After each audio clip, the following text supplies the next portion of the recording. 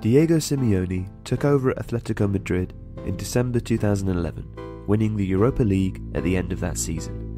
He has since guided the club to a La Liga title in 2013-14, as well as winning the Copa del Rey, the Supercopa de España, the UEFA Super Cup, and twice finishing as runners-up of the Champions League.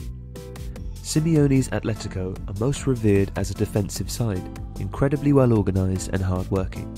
Simeone prefers a 4-4-2, although this season in La Liga he has used a 4-4-1-1 and even a 4-2-3-1 variant. Two banks of four is, however, the template for his system, in a league that otherwise tends to prefer 4-2-3-1 or variants of a 5-3-2.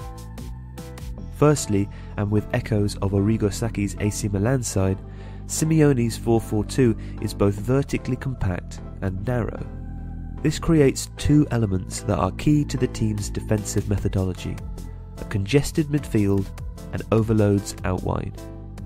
The central midfielders, usually Gabi and the superb Koke, drop slightly, as do strikers Antoine Griezmann and Kevin Gamero, who allow the opposition centre-backs or centre-half some space. The wide players push up slightly, creating something akin to a 4-2-2-2. This compacts the central area, and even though it allows the opposition space to pass the ball, they are doing so in areas that cannot hurt Atletico.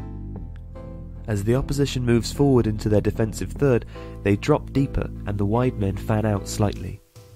The aim is to ensure that when the opposition get to within about 10 yards of the penalty box, Madrid have a compact, narrow two lines of four, with one striker assisting the midfield and one lurking for the long counter-attacking ball.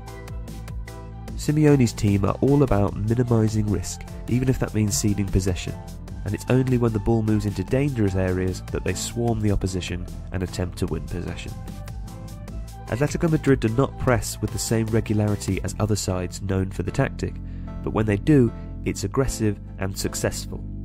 With the shape sacred above all else, the club tend to press only when an opposition player takes a poor touch or when the compact, narrow defensive shape has pushed them wider. In this instance, a winger and a fullback, assisted by a forward dropping deep or occasionally a central midfielder shifting across, will form a triangle press around the opposition player in possession. The whole team will shift across in this instance, keeping the overall shape and conscious that the likelihood of the pressed player being able to switch the ball to the more open opposite flank is now limited. Atletico Madrid are ruthless on the counter, and in Antoine Griezmann they have a lethally clinical striker. Madrid focus the bulk of their attacks from out wide, with only around 25% of their attacks starting centrally. Winning possession from the press, the fullbacks and wingers will drive forwards before looking to release the strikers. Atleti have been caught offside 3.8 times per match in La Liga this season, more than any other side, indicative of their fast-breaking approach. With this style, the team rely much more on individual attacking flair to create chances as opposed to complex passing moves. Diego Simeone has fashioned a side that, like Sacchi's or those of Jose Mourinho, is defensively predicated on rigid organisation, intelligent passing and tactical discipline that maximise attacking chances while minimising risk. Cholismo, as some call Simeone's approach, balances individual skill with team instructions, and with this, he has created a fearsome team.